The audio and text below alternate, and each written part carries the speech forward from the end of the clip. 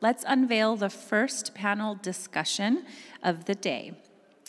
It poses the important question: is AI really beneficial for end users? This panel discussion takes a deep dive into the complex, rapidly evolving world of artificial intelligence, and it brings valuable insights regarding this real-world applications and the benefit it brings to the society at large. Please welcome to the session moderator, Mr. Raul Brodjois, Vice President of Global Privacy and Data Security at Duff and Phelps, who will introduce you to the panelists and take the proceedings forward.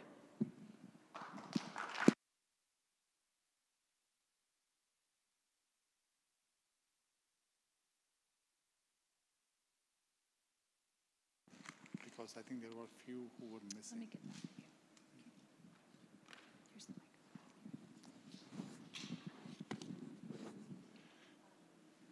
Good morning, everyone. Thanks, and I will request my fellow panelists to join. On the dais, I was informed that there is one person who could not join, so it will be nice, Oliver, Arian.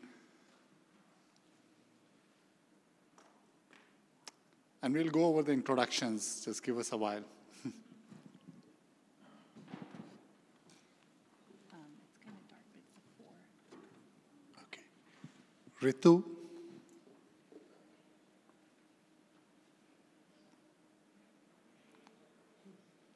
And Niyol Mukherjee.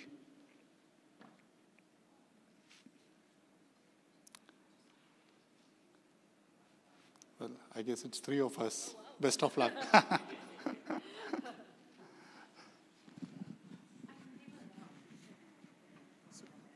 So they can join us as they come, and we'll start in interest. Okay. Yeah, because you can do introductions. Yeah. Just take your time. Sure. Thank you. I think we are hit by a problem, and we are sorting it out. In terms of introductions, I'll say it's a topic very dear to me. Rahul Bhardwaj, as just mentioned, I'm CISO for a firm called Kroll. We own multiple brands like Duff & Phelps, Prime Clerk, Lucid, and a couple of others. In terms of services, we are one of the leading valuation service provider through the brand Duff & Phelps. Prime Clerk is leading bankruptcy processing firm in North America. Lucid, sister concern, does exactly the same across the pond in Europe. Kroll in itself is one of the leading cybersecurity brand. We are one of the largest forensic and incident response firm out there. Some of the most famous hacks you have been reading, like Marriott breach and others, were basically identified and still being managed by us. So if you got that call from Marriott stating that we will provide you identity protection, and you called that number, it eventually landed at Kroll, and it's my team who is supporting you guys. So we use AI a lot in cybersecurity. I will share my own experience. I think Neil and Gary did a great job in the initial 2 sessions, setting up the groundwork for us. And I was reading through my fellow panelists. I will have them introduce themselves. And while you're doing so, both of you, if you can just take a moment to talk about in your own product services where you use AI. I think that will be really beneficial. So, Sure. Arian. Hi, I'm Arya Lila. Can you hear me? Yes. I have a customer data platform that has AI enabled for customers' personas as well for retention prediction.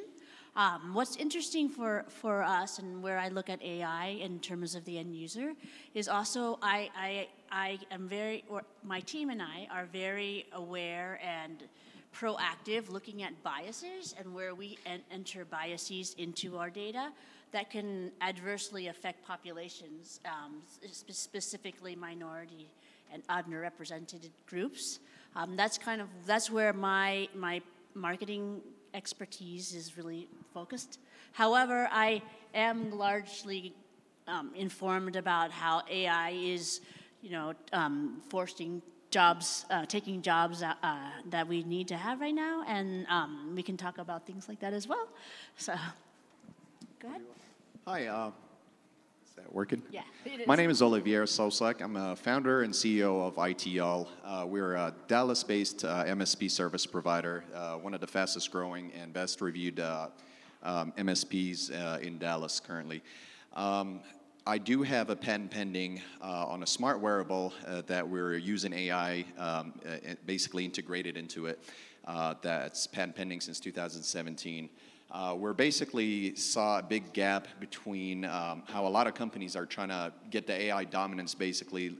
When we talk about, like the Google Assistant or when you talk about Alexa, there's still a gap between the consumers and those AI assistant. And we believe the product that we're working on is very revolutionary. And as of now, there's nothing like it in the market. So we'll be very excited to announce more details about it once it becomes publicly available. Hi, Ritu. Hi. Hi, I'm Ritu Malhotra. I'm the founder and CEO of Dialogbox, a company that's bringing automated notes using artificial intelligence, telecom integrations, and experiential design to the mainstream of professionals. We are in the seed stage. Prior to this, I have 20 plus years of experience as an executive in product management and product strategy at companies like Oracle, Microsoft, and Google partners. And I started my career working on AI. At the time, it was used using rules. And now we see that AI is based on data. So it's going to be an interesting discussion. Looking forward to it. Should we sit down? Yes, please. Let's make it even. Oh, yeah, I can go on that side. Sure, thanks. Okay. Oh, good. Oh, no. And hopefully we will be joined by other two panelists who can share their insights. Group, I'm being the moderator. Will like you guys to throw all the questions you have for us. And as you can hear from the other members, we have advocates on our panel who is going to talk about, I will say, the downside of using AI and all the biasness and the concerns we have. So, Arian, I'm going to hit you up with those pointers. We have Ritu out here who has been working and utilizing AI-based rules from very early stages. And Oliver, who has a patent pending, can bring in a lot of insight in terms of how and why it's essential to use AI. From my personal experience, being a CISO, one of the things which any security leader and executive out there will share with you is that we don't have enough people in security field. If you look at the stats, about 65% of our jobs posted never get filled. By the time we train somebody, they move on to the next job. And so machine learning, AI algorithms, the product based on that has kept the lights on for us. They have been doing the job which really helped. They have their own share of problem. My philosophy is that I'm never scared or never get bothered by the intelligence of a machine. Being a CISO, I'm always a bit skeptic and get worried about the stupidity of human beings, both who are using these machines and operating them. For me, AI and reading through about artificial intelligence and usage has been great. I think some of the success story like a Bay-based company, Heartflow, I'm not sure how many of you have read, they came up with a simulation model. One of the major problem in medical fraternity was your CT scan will show some fluctuations in your heart, and the only way your doctor can help you out was to cut you open. And A study showed about 60% of the cases, there wasn't an additional action needed, but the procedure was done. HeartFlow came up with a 3D modulation, use artificial intelligence, use the same CT scan, provide you a 3D simulated model which can be run with fluids, and with about 92% accuracy can now tell you even before an insertion made to your body that you don't have a problem. It's FDA approved, which means that it was tried and tested. Now, having that as a success story, as a base, I am always a big proponent that AI is critical if it's used in the right manner. We will get to the issues, but I think I will set the stage in terms of each one of your view on what's your take on benefits of AI to an end user perspective. Keep it short because it's a very wide area to cover. So, Oliver, can we start with you? Sure. So some of the envisions that a lot of us are going to be seeing here in the future is AI is going to be an integral part of everybody's lives. For example, let's say a school, and you can use AI to teach children. Now, we all know no child is the same. You got some children that are stubborn, you got some childs that are just troublemakers, and you got, different type of personalities. Unfortunately, for a teacher, for example, they can't tell the differences on how to treat one child versus another and what would be the best method of teaching that child. An AI will be smart enough to, first of all, diagnose what type of personality that kid has and how to address it, how to best teach that child and how to give them the best education they can have. This is just one example. Other examples would be, let me jump a little bit to the future on some visions of AI. For example, let's say growing up, you can have an AI friend. And I'm talking a little bit here in the future, but imagine an AI friend that's non-biased, that will become your best friend growing up, that will know almost everything about you growing up, and at the same time that can tell when you're sad, when you're depressed, when you have anxiety, and will be able to address that and help you and mentor you. This is all stuff that AI will be able to do in the future that right now sounds like science fiction, but we're so close to that, and it's right around the corner. And trust me, Oliver, it's those kind of story which scares us away from AI, having a virtual friend. Okay. Arian, what's your take on this? No, I agree. These are the doom and gloom scenarios that I always think of, especially when you look at attitudes and perceptions. Because if you find norms and you try to use these data, first of all, the data is very skewed towards white males. So if you have AI scoring all children using test data that is skewed towards white males, you're going to have a problem. Well, we obviously hope the data set's going to be a lot bigger than just white males. Systematic racism, right? And so that's one of the things that we really need to take into account when we look at these, like whose ideas matter, and then also how are you not using the AI to limit children, say for example, so that way that one star can still thrive, because there are always exceptions to the rule. And we need to be able to recognize that as well, and not hurt other groups like that. Mm-hmm. So that's, in my opinion, one of the things that we need to do in terms of training AI and kind of like adding guardrails to the industry is really to introduce that second step where there is human intervention until we can get it right. So, like you had mentioned before with the heart. Instead of just, now you have 93% accuracy, right? But like before, it was just like, well, we see it, so like, I don't know what it is. It could be bad, it could just be bad light. But like now you have something that's based on data, which you had mentioned before. Arian, that's a great point, and I think I'll revisit this point with the scope slightly broader. I always believe, and I I've been studying the topic of ethics and governance around AI framework and how you deploy them, but let's get Ritu's perspective on this first. Actually, I agree with both. And like I said, I'm a huge champion of AI, especially for the end user. I think that AI is going to be embedded in each and every product and function, so it's inevitable. So for example, when you use your cell phone today and tomorrow, if you're in a last mile or if you're traveling, you may be able to see a better picture. You may be able to have a better user experience. You may not even know that AI is being used to bridge the frames that are being projected on your screen in order for you to be able to look to see the pictures and to see the videos as though they're fully being streamed, while they actually might be updated on your device.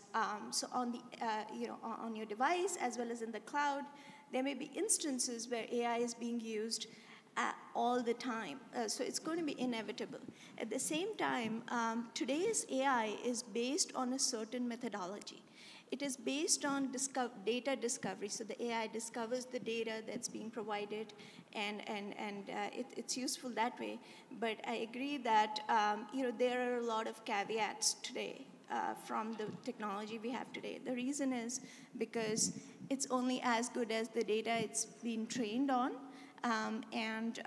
For example, just like they said, in almost any situation, you're going to have issues. So for example, so the only thing that's limited in our life is time.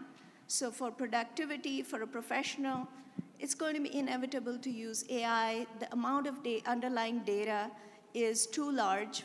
That's humanly impossible to grapple with. And AI is allowing us to take massive volumes of documents, massive volumes as a professional of spoken text in the form of Siri, in the form of Google Now, and in the form of Cortana, for example, to take nuances in the data and be able to update us about it without having to read years and years worth of reading of text.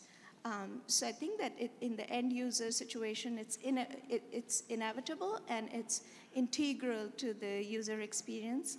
But at the same time, it's only as good as the data it's trained on. So if it's being used, for example, to make decisions about individuals versus statistics, it's going to have a flaw. Thanks, Ritu. I think Ritu put it up very nicely, and that can be a good segue. But I'm glad that at least the four of us out here agreed that it's essential, it's required. Yes, there are some asterisks. Arian will raise her hand. Yes, there are more than one asterisk, Rahul, out there looking at the concern. And Ritu did put that AI, just like any other program, is as good as the data you feed to the program and the objective you want to get out of this program. I believe, like any technology or like any tool out there, it always depends upon how and what you want to do with that. If we are not using AI, and this is coming from a CISO whose job is to defend, my adversaries are already using it. I know that. I have to just outsmart them. If I don't do that, I am already fighting a losing battle. I believe, as Ritu just concluded in her opening remarks, AI has been able us as a human race to expedite things which otherwise would have taken us ages. I'm a firm believer if used in the right manner, we can use AI to make this world a better place. Before I segue, there are numerous examples, and I'll quote one more, just like HeartFlow. Aeronation is another small US-based startup firm, use robotics and AI. All it does is that it runs up and down the lane of these large forms, gather the data, and then out here, the data is the light emitted by the flowers or the crops being grown. a caterpillar on a leaf and a leaf without a caterpillar emits two different light. The light then fed back to the big data tells them how soon the crop can get spoiled or whether it will help the yield. The use of aeronation has helped farmers to upload the yield by 180% from the same crop. Now, that's the kind of solution we need to battle the hunger problem of this world. If we can use AI in the right manner, I believe we can make world a better place. But Ritu also brought in a very key point, the data we feed. So we'll go to Arian with what are your top concerns today with the way AI is being deployed and used? Well, that's a good question. So my main concern is always around bias, but because we don't want to be able to amplify our biases in the data from where we use. So we really need to understand how we're collecting the data, what it means, and make sure that it's even, and used statistically, as you've mentioned before. I am definitely a proponent of AI increasing the efficiencies of business. That's something that's just going to be core to business in the future. But one of my concerns is the perception that it is removing jobs. And like, for example, I don't believe that my use of AI is removing any jobs because they wouldn't be able to do it, right?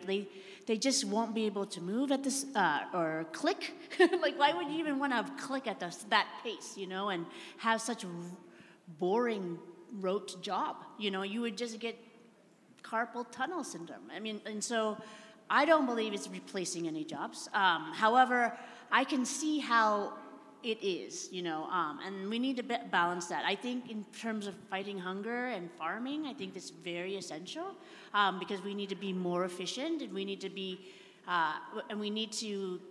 as clean as possible when we produce in the future.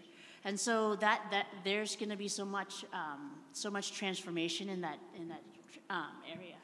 However, it is also like the place where a lot of labor is, and so I don't know how to fix that, but it is a concern. Yeah. Thanks, Adrian. Oliver? Personally, I say my only concern in AI would be the human element. So if AI is trained correctly, if the data that's provided to the AI is non-biased, then you don't have a problem. But then, again, the human element is always the problem. For example, you got bad actors. We've all are aware of ransomwares, for example, that's been hitting the market and changing how businesses interact with security and what's so not. So AI, for example, can be trained to act as a first line of defense security, to intrusion prevention and detection, for example, would be an AI task that no human can perform as good as AI. But the problem also would be when bad actors start using AI for their advantages.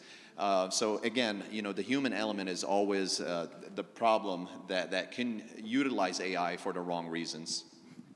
And Ritu, before I come to you, I think both of you have made some really good point. I'll quote two quick examples. One where the data used to develop the product was incorrect. I think Amazon recognition product is a classic example. What happened with the Super Bowl heroes from New Patriot, the sheer biasness in the data was the output. But even the product made with good intention, and I will say using the right product, Microsoft here, I don't know how many of you know, Microsoft came up with a chatbot called Tay. Yes. Put it out there, and people made their mission to teach Tay the wrong things. Yeah. And it was a matter of hours that this bot was tweeting some of the things which were so offensive. Hateful. So that's what I was telling, that if we are not using it, even though with all the good intention you have made a product which with the right data sets, there are adversaries out there which will do whatever it takes to get these products, these services behave exactly the opposite way. Right. So I will like to ponder and have your thought that, and then Ritu will start with you, is that do you believe that a sheer lack of standardized ecosystem or framework around how these products, which we call AI technology, being conceptualized, developed, the data sets being collected, that sheer lack of ethics Absolutely. or governance or a framework, name it whatever you want to call it, or the sheer lack of standardization across the world can be one of the main reasons for these issues? I think absolutely. That could be a major reason. What we need to change is not only, or what we need to improve upon is not only the way that that AI is using data today, or the amount of data that's used to train, but also the objective functions, the goals that we are optimizing, and the governance rules around it. So I totally agree with that. YouTube or other, other engagement mechanisms that we use today,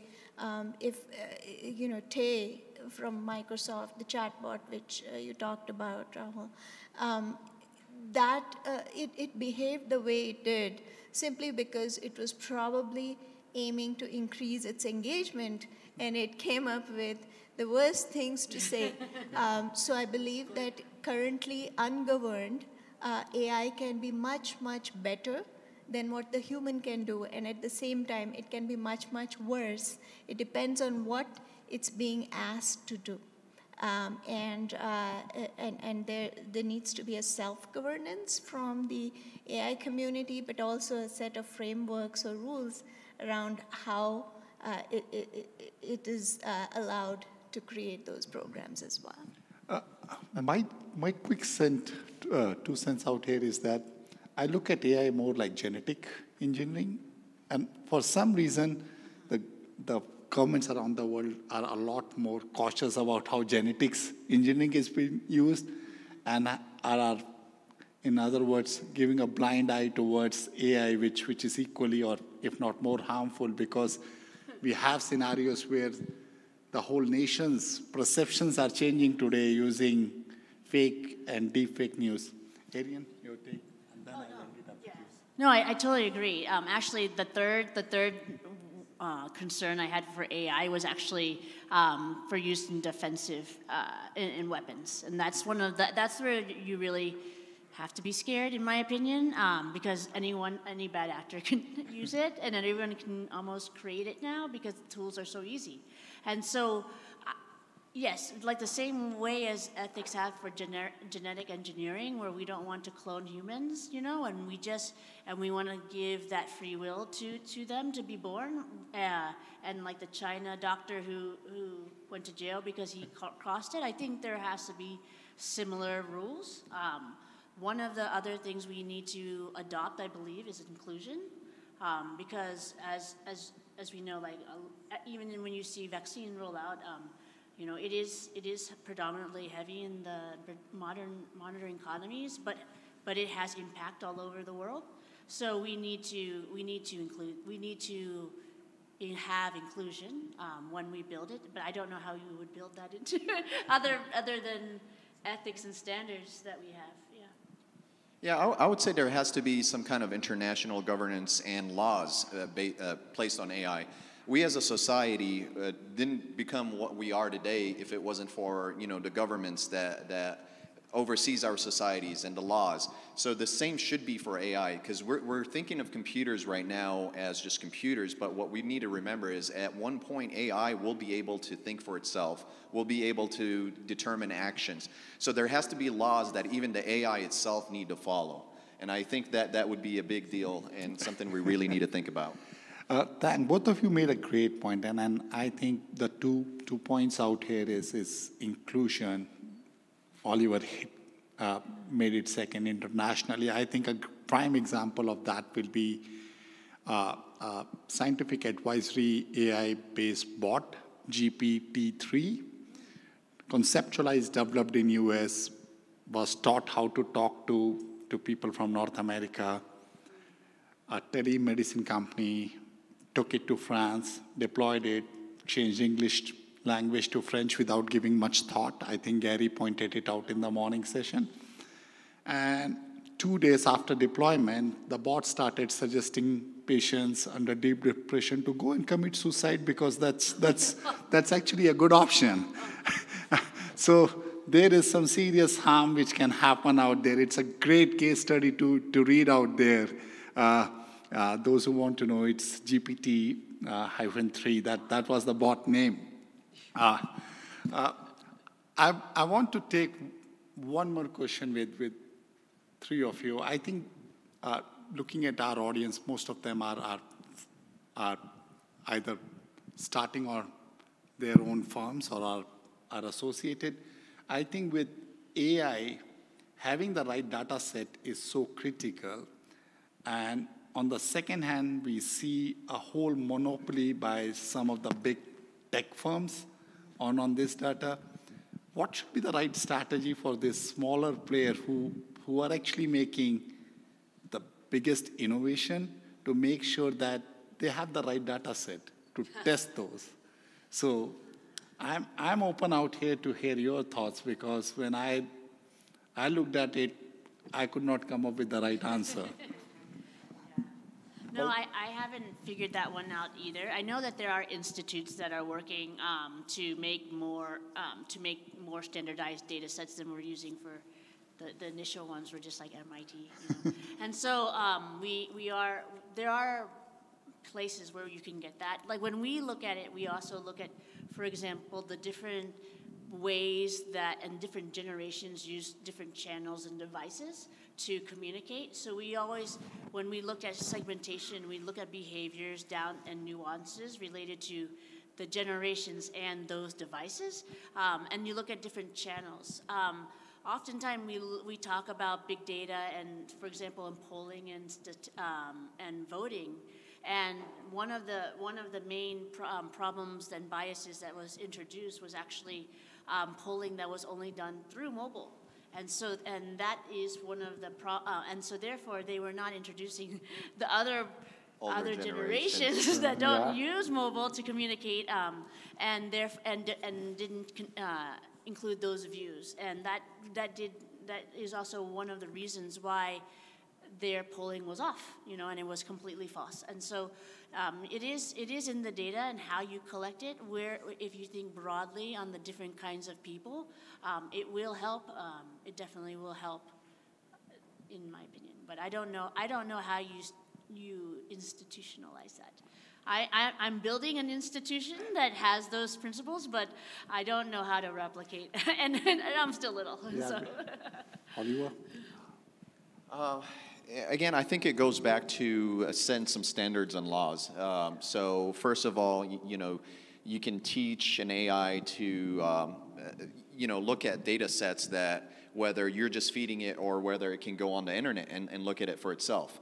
I think there's a lot on the internet that you can find, and I think if an AI is smart enough to be able to go and make sense of that data, it'll be able to say, okay, the data I was fed is inconclusive or incomplete. There's more data that I was able to find. So maybe if you teach the AI to look for itself, to teach itself even more, based on the initial data you gave it, and then it can go up on the internet and look for more data, and then look at the bias or what could be considered bias, and think for itself that, okay, well, maybe I need to include this data too to make it a complete set so I can get the bigger picture. Ritu, your 2 cents on this? Yeah, this is a very thorny problem, and I don't know if there are any easy solutions at all. I feel as though a lot of people have said that AI is a utility or should be a utility. I almost feel from your question that the underlying data should be the utility, because for a certain price, if you're able to achieve or get standardized data sets that are balanced and that serve some governing principle, then perhaps part of the problem could be solved. Now, obviously, there's a journey from what we think, in everyday life as being biased to actually making sure that that's reflected in the data. But let's say we achieve that. I think that could be part of the solution. Another thing that you alluded about that I strongly believe in as well, big data doesn't have to be the sinecure. It could be small data, and there are new methods that we're now welcoming into AI, I guess, where with small data, you can start with small data and then grow it, use that as small good data and use that as a seed to create a balanced, large data set. You don't have to be the one gathering the data. So in that case, the startups or smaller companies can start with small data, can get some users, can accumulate the data and sift it based on the small data that was golden, and then utilize it that way. So I think it's a two-pronged approach. Well, great suggestion. I will add one more. How we are doing within security community is crowdsourcing of data. You come up with a product, and if 10 of us agree to that, we are making sure that we gather the data and work out with that smaller startup, with the data sets from different industry to check out the validity. That's another way of doing it.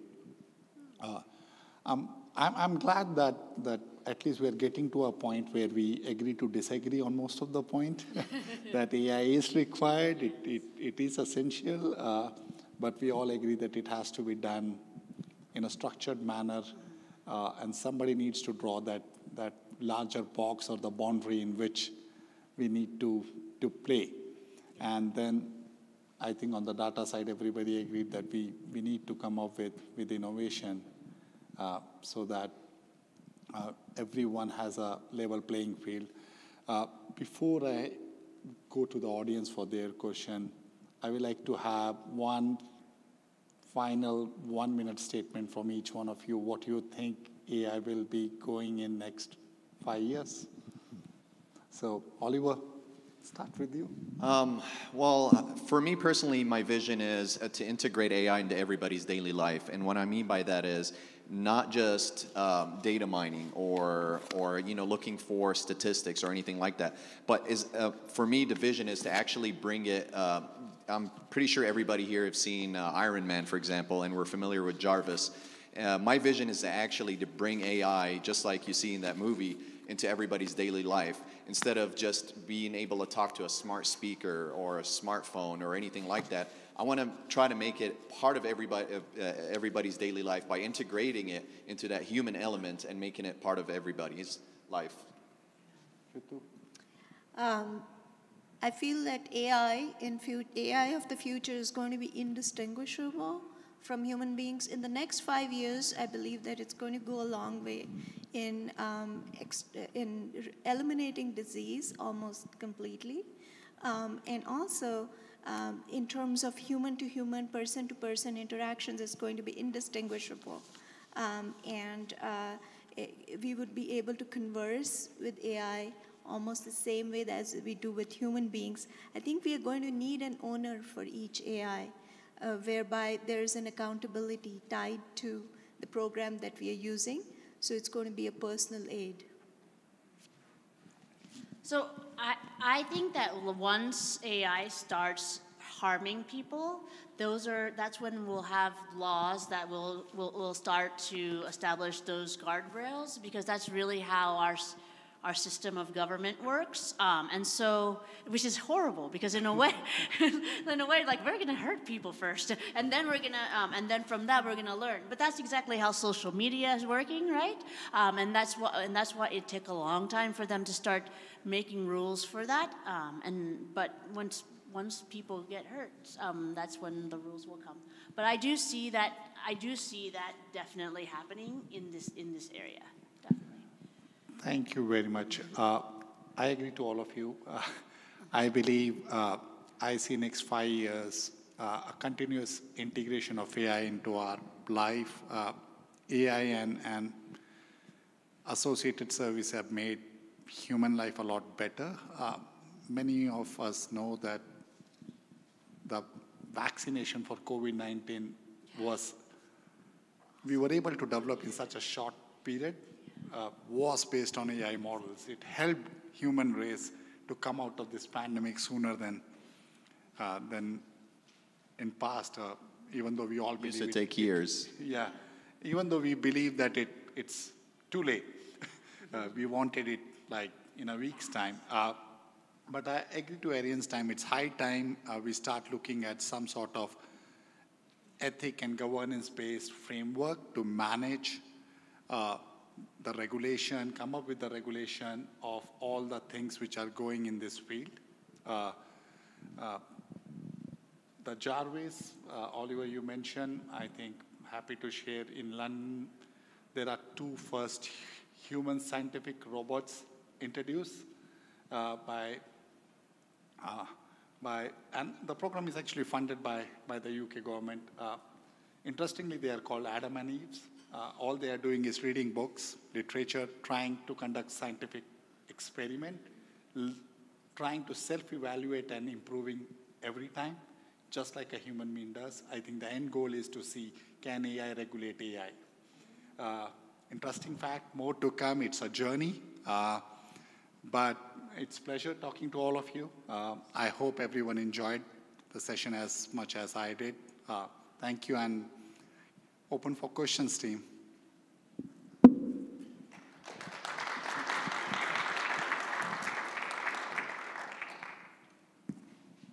And while the question comes, being a moderator, I'm the last one to answer anything. Okay, those are the ground rules. There seem to be some downsides in AI in terms of, right, it's artificial, it's computer, it takes out the human emotion.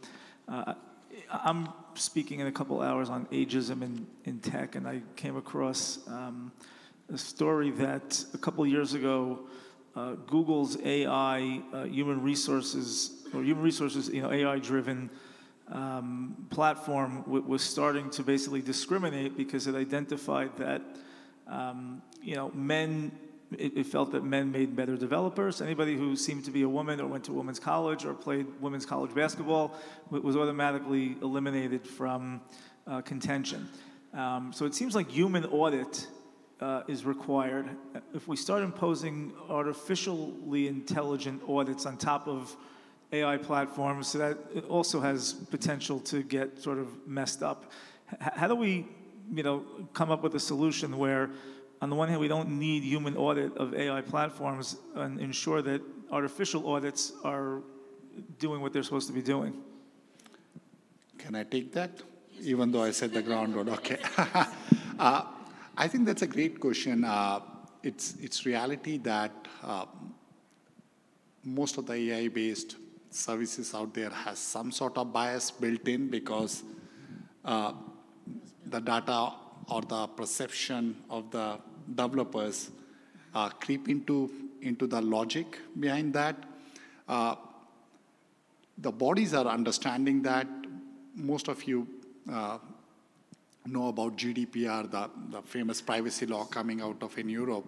It actually has a very specific provision that if you are using an automated system to make decision or doing profiling, it has to be unbiased. So they warrant any automated system, AI-based system or bot must be audited independently to ensure that the inclusion is there, it's not biased. So those things have been, people have started recognizing this problem, and it's a good problem to solve, and everybody is working towards that. I think what we're forgetting right now is that AI is still at its very early stages. So it's really, think of it as a child.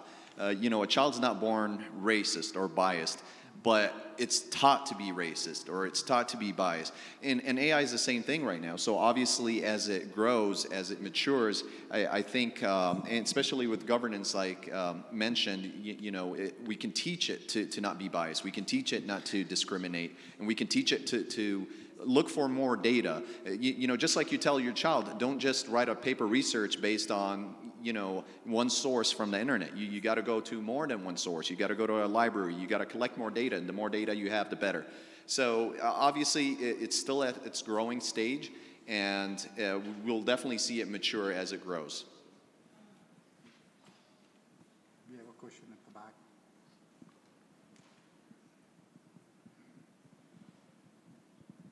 Hello. You guys are talking a lot about bias, almost in a malicious way, right? That there's a lot of potential malicious intent with AI. What about just uneducated people, right? AI is a really, really, really powerful tool that's very accessible these days through all the cloud providers, et cetera.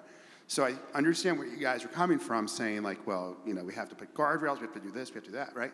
But what about, you know, your amateur data scientist, right? I have a whole set of data, and I'm just going to run some AI algorithms that are pre-made for me by one of the cloud providers, and then take action on it. So you'll have a bias, but it's not malicious, but it's still the wrong bias. Right. How do you guys feel about uneducated AI at this point? Yeah, for me, I mean, that's what we see now. I mean, that's where you can get the story from Google where the 17-year-old kid can, you know, diagnose breast cancer, right? And so, like, because he wanted to as a project, and definitely you'll get a lot of that. But when you're an enterprise, you know, or a big tech, the impact you have on the world is so much larger. So you must have a greater sense of corporate social responsibility, and so that. As you said, the audit of unbiased is amazing, and also like you also just want to look for the outcomes that were intended, you know, and then be aware of the outcomes that were unintended, and fix those. I mean, it's kind of scary because at some point you have to care. That it hurts somebody, you know, like for example, I think the UK education system uses AI to grade tests, and they found that AI is way more strict than teachers were, and partially it's because, you know, lower income neighborhoods, just they don't use the same kind of grammar, they don't have the same time, they don't have those nuances in the system, so they get graded automatically less, and so. You know, and then that impacts where they go to college, and that impacts the rest of their life. So, but the government has to care enough to take it off, and stop using it. You know, because of those outcomes, and I don't believe they did. So, I don't know. I don't. I mean, I assume that once you can sue for getting hurt, it's going to change. Yeah, I would say that AI is going to enable every single person to be an entrepreneur. And a fundamental way in which people make decisions as professionals or as individuals is by classifying the information that they gather from childhood onwards. Yeah. And say, okay, this is right, this is wrong. Here are the different kinds of people. Here are the different kinds of places, and I'm going to choose those. So bias is just what the negative manifestation of that tendency. And we just have to find a way to you know, govern it or to teach AI just as we teach people, just as Oliver mentioned. I think my 2 cents to both of your answer is that a lot gets said about the advantages and how good AI can be. I think a part of that conversation also should be the ethical piece, that let's be cognizant that these are the issues which can creep into your program. Let's make sure you test them and validate that you are not introducing this problem. Yes. I have a design question for the panel. I would appreciate your comments or insights. The challenge of how AI and big data can benefit the end users, could it be potentially solved by giving ownership by individual people of AI-based agents to release the data selectively to various big data brokers, AI engines, so that way each user has their own agent which can then selectively share the data without the user necessarily intervening, but based on their programming of their AI agent? That's actually been worked upon. I think GDPR does give you that power as law, where you can define which data needs to go out. You can actually go back, and that's where most of the tech industry are now fighting back in Europe, where they are slightly more stringent about what data you want to give to different major tech players and which attributes of your data. So if that's what you're saying, yes, it will be a noble way.